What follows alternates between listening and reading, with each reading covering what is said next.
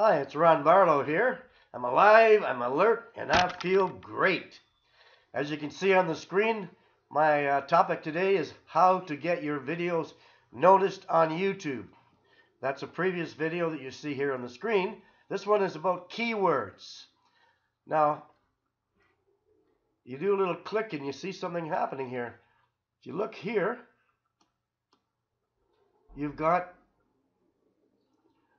a description below, and there's my title. Once there, you have to make sure that in your description you have 2 more times how to get your videos noticed. There it is, how to get your videos noticed. And the third time would be in the tags down below. Well, I put a great deal of these other ones in here. Explain that on another video. But you have tags down below that you want to put the keywords in. So at least 3 times. Twice in the description, once in the tags.